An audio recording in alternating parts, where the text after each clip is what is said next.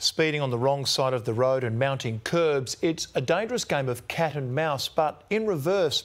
A teen driver has been caught on camera terrorising police in WA's north, the union labelling the video disturbing and embarrassing.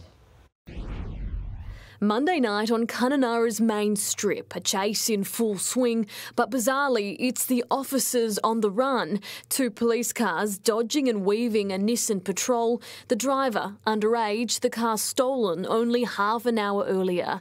This, the latest in a disturbing trend. Teens, many very young, ramming police for social media likes.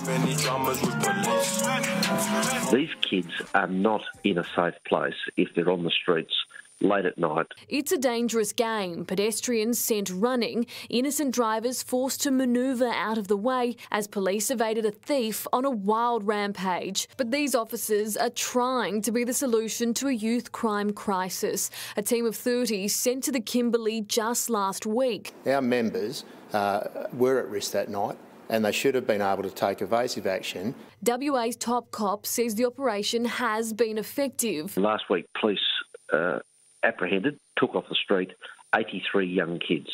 80 of them were Aboriginal. 2 were 6-year-olds out there at 1 o'clock in the morning. Room burglaries down 80% in 1 week, but the police union says officers on the ground need more power, labelling the incident embarrassing. We've been sent there to do a job, and I urge the Police Commissioner to urgently review our intercept policies. 2 were taken into custody, but officers fear it's just the symptom of a much deeper problem. Mia Edgerton-Warburton, 9 News.